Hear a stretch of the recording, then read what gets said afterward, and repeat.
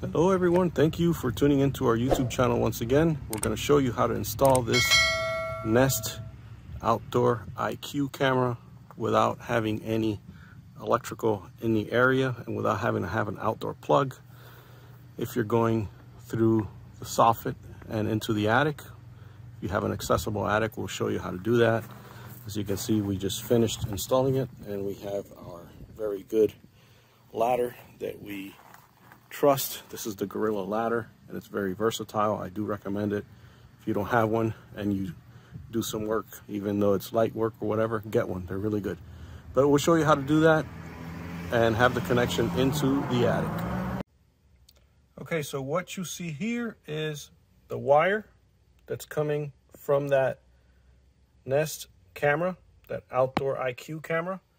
And if you follow the wiring, you can see it goes into the soffit, which we showed you just moments ago. So I'm going to show you how to wire it to an attic with something that 99% of the attics have, and that's electricity. So in this case, and I'm trying to get the light away from me, you see this? This is an attic light and it's connected to an attic switch. So this switch, you see the two black wires. This wire was here, and this one I have not removed yet. But it went into that little box, little switch box, and I already removed the switch plate. It was actually cracked. But what we're going to do is we're going to put a different type of switch in there that will allow us to connect your Nest Cam, because your Nest Cam has a plug like this, where the back of this here connects into this connector here. So we're going to do it slowly and simply for you, and we're going to do it safely as well. So let's go ahead and do it. Okay, so even if you're not an electrician by trade, even if you have no experience with electrical, we're going to show you some tips. So the first thing you want to do before you work with anything electrical is make sure that there's no power. Now, obviously, what I'm using here is a contactless electrical tester.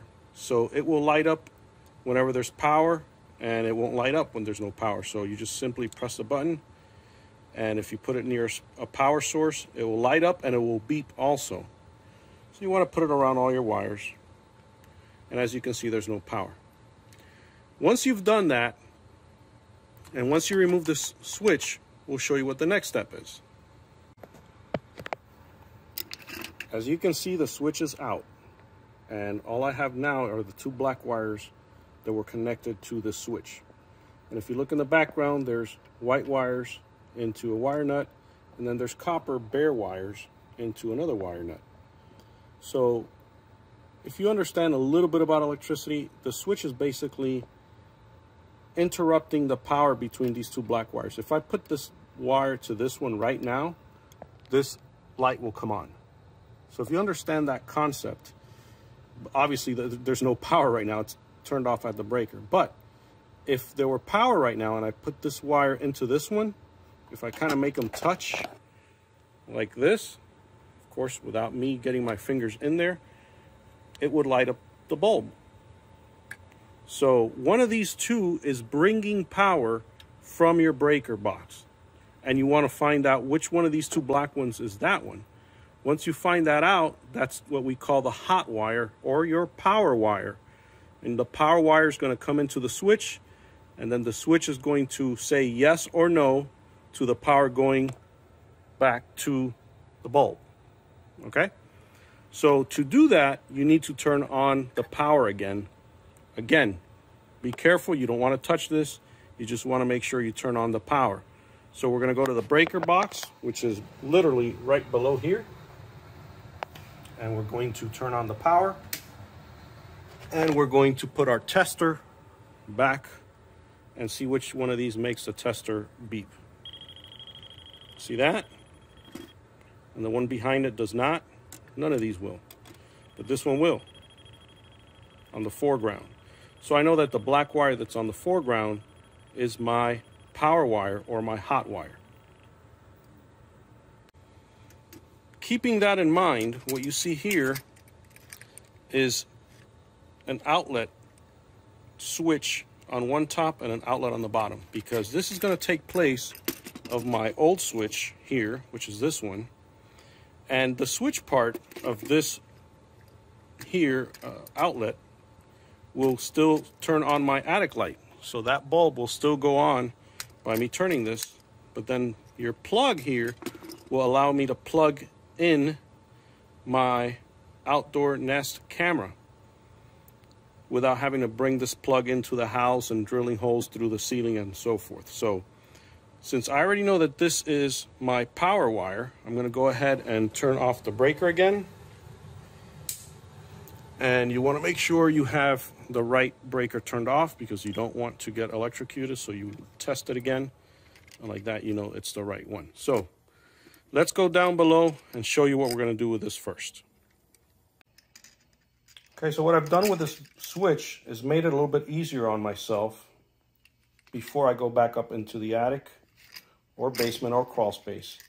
And what I did is I got small wires from a Romex spool that I had, probably about 5 or 6 inches. You don't need more than that. And you're going to put your bare ground into the green screw, and you're going to put your white neutral into this connector here. I don't know if you can see it, but there's an N on there. Okay, there's an N for neutral. That will be your white wire. And if you notice here, what I did is it's probably erased by now anyway, but it's hot, and I put the word power. So if hot doesn't remind you, just put the word hot, or put power, or put hot and power, whatever. But that's going to be on the one that's labeled as common. So it's hard to see, but it says common in there, okay?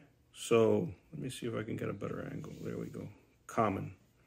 So that's going to be the one that beeped. That's going to be the black wire coming from your breaker. It's providing the power to the switch, and this switch is going to basically interrupt the power or allow it to go from here to here. And then on this side, where it says A1, you see the A1 there? That's going to be the other black wire. So if you remember, the old switch I had there had just 2 black wires. And then what these 2 wires are going to do is the wire nut that I showed you that had all the white wires will go here, and the wire nut that had all the bare wires will be this, which is your ground wire. Once we do that, we'll be able to successfully plug in our Nest camera in the attic without having to come inside the house or drill holes through the wall, etc.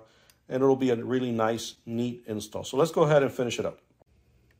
All right, so we got our 2 black wires connected, one on one side, one on the other. If you remember, the one that was on the foreground was the one that provided power.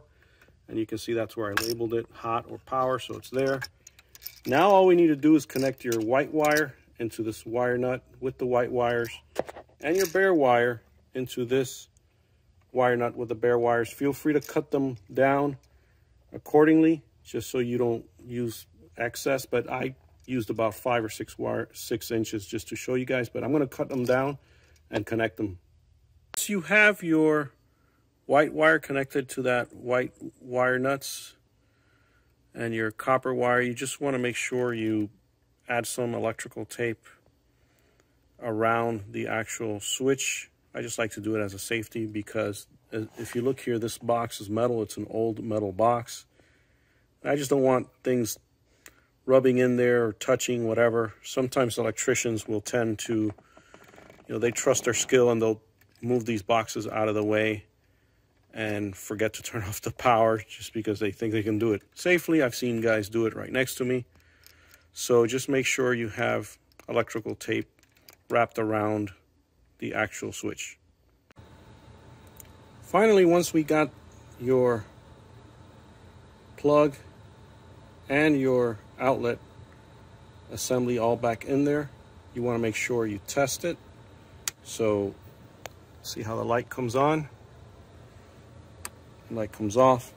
Then you also want to make sure there's power here, so you can either connect a lamp or whatever, but I like to use this tester.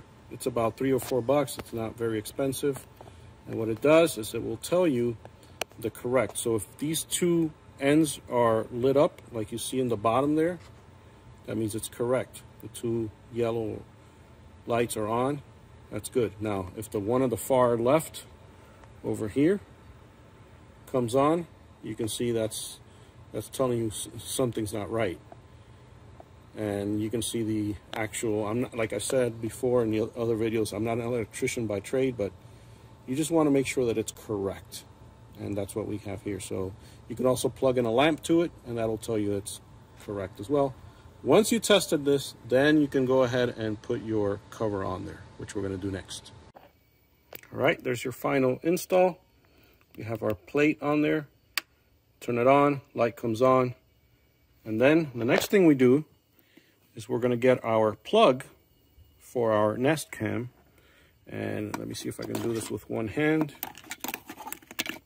We're just going to connect this to it. Bear with me. It's in there. And then all we need to do is plug it in. It's plugged in there. You're always going to have power here if you do it the way we mentioned in this video. And regardless whether you turn off this attic light or turn it on, this part is always going to be powered. And this is providing the juice to the Nest Cam that is just over the soffit. Put my scuttle hole cover there, but it's just over there. So it wasn't too bad of a run. If it's longer than that, I'd say this is about 6 feet away. But if it's longer than that, the cable that comes with it, this cable right here, is 25 feet long. So you do get that from Google, 25 feet long.